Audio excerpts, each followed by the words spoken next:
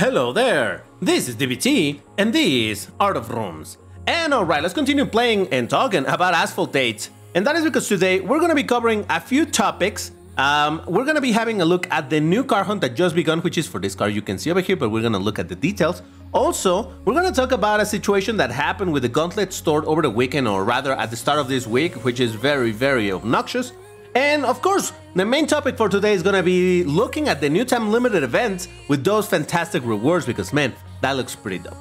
But alright, if you enjoy my content, you know what to do. Hit the like button on this video and make sure to be subscribed to my channel, because remember that I post daily. While it's not Asphalt 8 daily, there's always something to watch, and at the end of the day, still a ton of Asphalt being posted here, so there you go. But alright, car hunt. Like I said, it's for this car that you can see right now, the Ferrari FXXK, which is a car of the rank of 1861 when pro'd out. Man, it's one of the few Ferraris that I really like the way that it looks. It's fantastic looking, such a beautiful racing car, and the vrooming noises that this thing makes are absolutely insane. It's a really cool looking, cool sounding, and on top of that, cool performing, I suppose, good performing car. So yes, that is the main car for the current car hunt. Now, of course, being a car hunt, it means that in order to acquire the car, which should be showing over here, but it doesn't because I already own it, you need to pay the $10 premium price. As usual, I'm not trying to convince anybody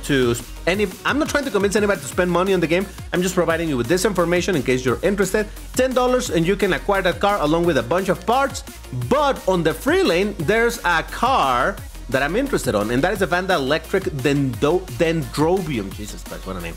Now, this is a car that actually was on sale, or being sold rather, like a month ago before this patch dropped. And it was for like $2, and I was actually thinking that this patch was going to be about electric cars, because they were selling this electric, then there was something about the racer tracking, which was also electric, so I was thinking maybe it was going to go that way. That was not the case, but whatever. So yeah, this car is being, it's available for free, and that is by reaching tier 14, a car of a maximum rank of 1501. Is it a good or a bad car? I have no idea, but I'm definitely interested on getting it, so yes. And then, you know, the rest, a bunch of parts on the free lane, parts and kits, and then eventually wildcards on the premium lane. So, like I said, the car, I know that it's a fantastic one. Now, if you want to see me making a pro test of this video, you know, testing it in multiplayer, let me know in the comments if you want to watch that, because that gives me an idea if you're really interested, or should I just skip it. But yeah, that's basically the car hunt. Now, the other topic that I wanted to talk about is the Gaunlet situation. You know that last week Gaunlet announced that they're going to be closing the Gaunlet store, and they were so kind, notice the sarcasm, in letting us know with 10 days of anticipation. Now, why do I say that this is a bad situation? In that other video that I recorded, I was actually not pessimistic about it. I said like, well, you know, these cars are being removed from here, but maybe they're going to make them available more often through sales for tokens, and now that tokens are free to play, then yeah, maybe there's a good way, because remember, this currency can be very difficult to acquire, the Gaunlet badges, if you don't have a good team on Gaunlet, or if you have a medium team and you get medium results, then you're gonna have to grind it for an extremely long amount of time. You're gonna have an easier time and have to wait less time by grinding for tokens.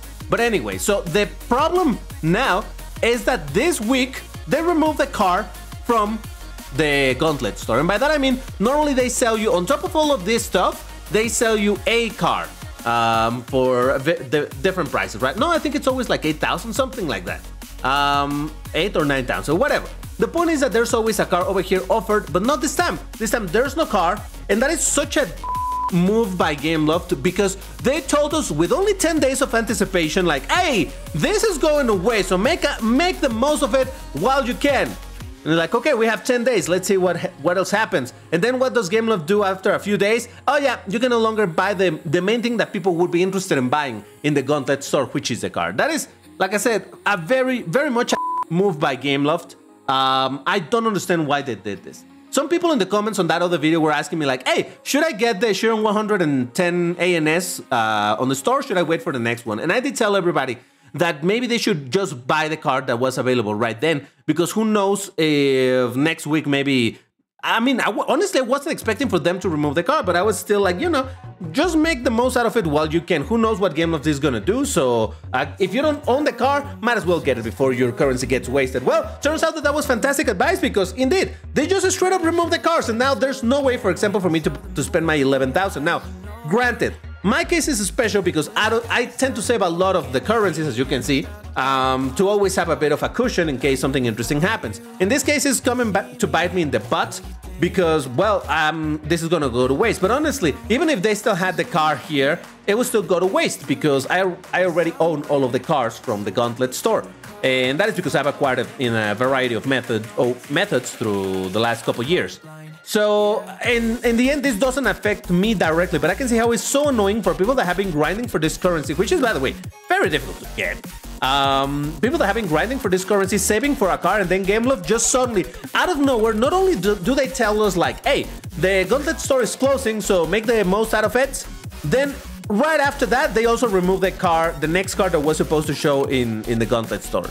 I just think that was such a bad move, such a move by the company. I really think that was a horrible move for the players, towards the player. Another thing that was kind of funny is that how long has this store been open? Like, I don't know how long. It's been a very long time. A year easily. It took them a year to finally add more than one single part in here. Because for the longest time, you could only buy one part in here. It's like, are you kidding me? What? This, I mentioned it on the previous video. This store was useless in all sorts of ways except for the car. And now, well, finally they added more parts just so that you can waste your coins in buying parts. But honestly, I don't care about that. And another thing that I noticed is that they nerfed this. This used to be for 10, it would give you 1,000 fusion coins, if I'm not misremembering, but I'm pretty sure I'm correct. Now it's 500. Why? Reasons. Seriously, Gaunlet, what the is this?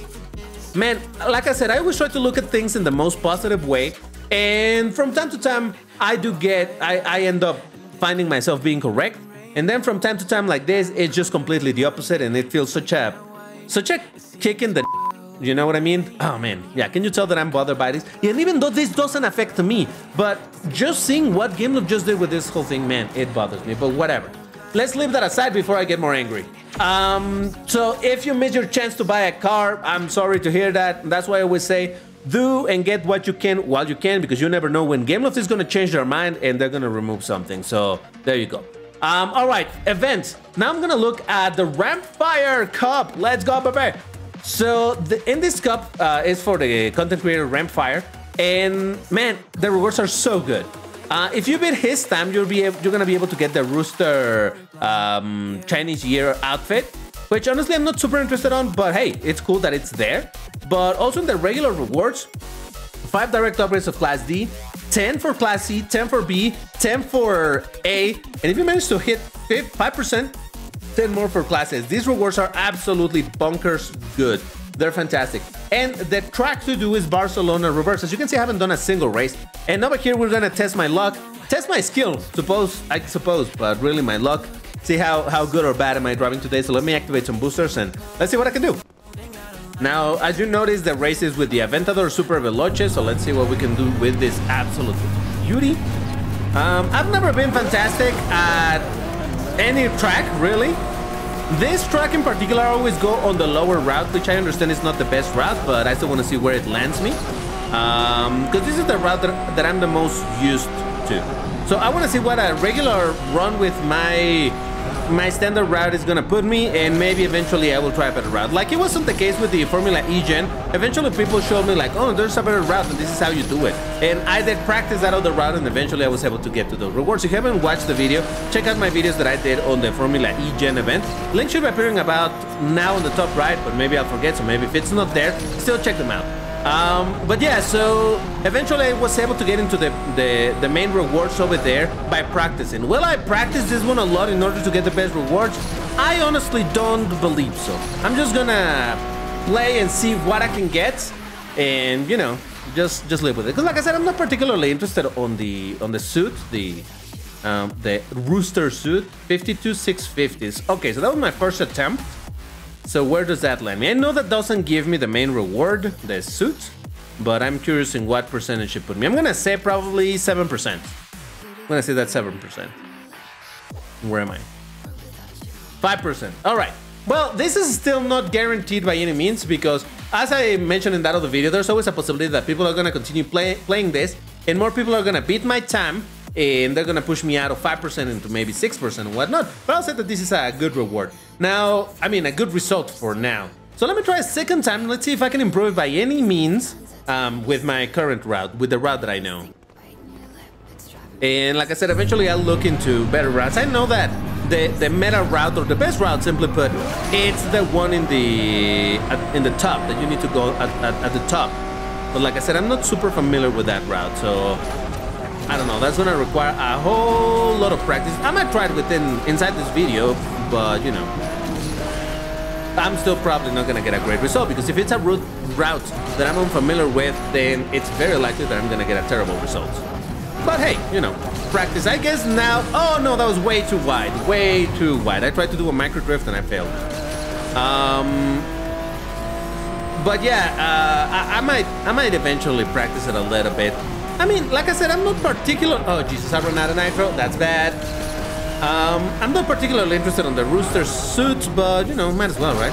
And in case you didn't notice, if you haven't seen it, there's currently they're selling the suits. No, this was a worse time, I think. They're selling several of the year of the something suits for like, what is it, $20 or something? Yeah, that was a worse time. Oh boy. All right, so let me try the upper route. Again, I'm not very familiar with it, so I don't think I'm gonna get a better time by any means.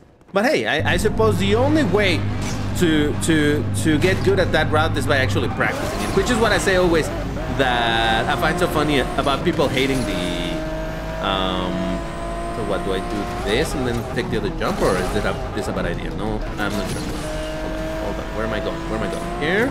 Oh man, I don't think I was supposed to fall there. Oh well.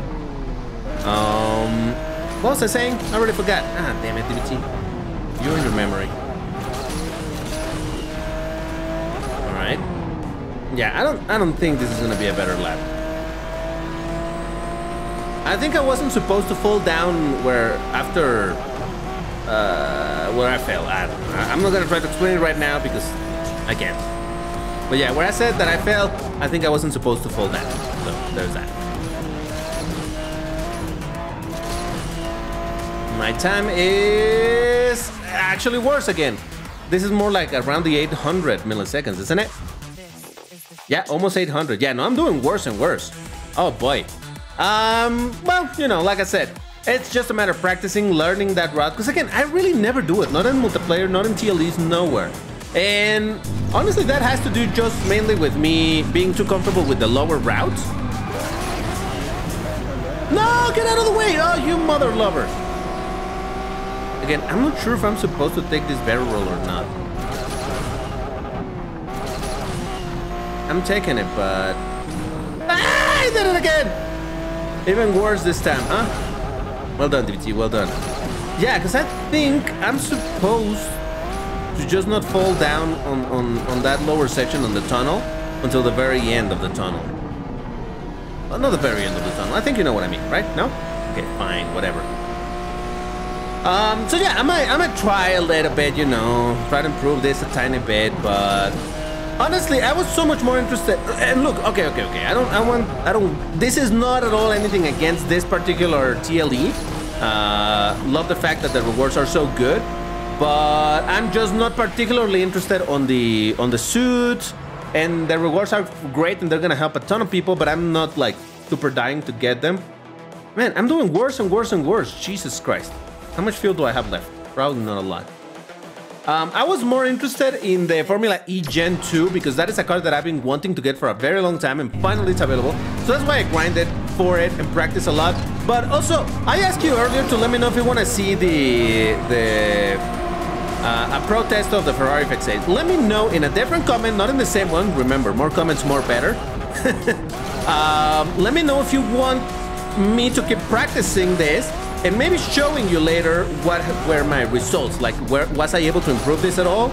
I don't know, maybe you're interested in seeing this. I know a couple of people want to, but I need to see more interest than 2 people to know if you guys want to see more of this type of content on me grinding these events and hopefully improving, because, well, I suppose that in a way this is also another type of content that is not very often seen in YouTube regarding, you know, the battle of the skill issue and trying to improve. So I don't know, maybe that's interesting to watch, who knows? Or maybe you just love laughing at DBT for doing terrible laps. That's possible.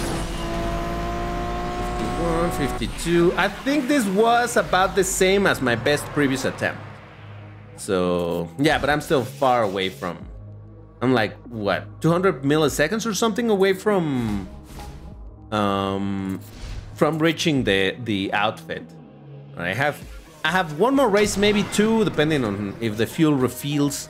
If the fuel refills fast enough. Fuel refills fast enough.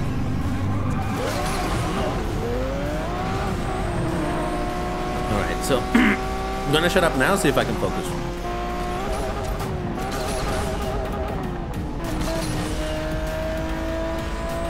I keep hitting that thing. Oh man. So I'm trying to do a micro drift to enter the section that you saw that I'm trying to enter. But okay, this is worse, way worse. So who cares? Just gonna meme around a little bit.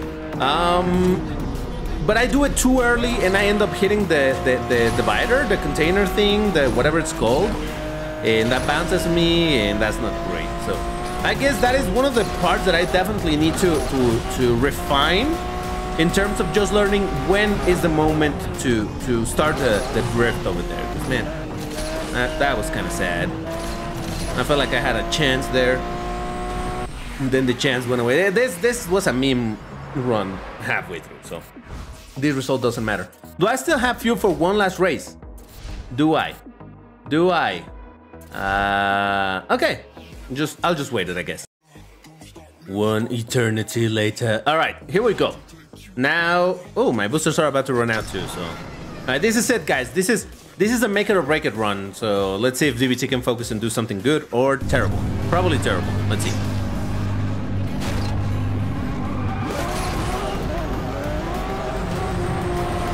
Oh no, they got on the way. That's already bad. Yeah, I think I went too high with the jump. Well, at least this time I did it a little bit. Oh, good. A little bit better.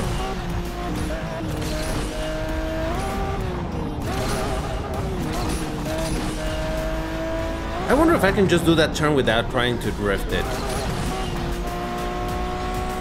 I guess I gotta practice that too.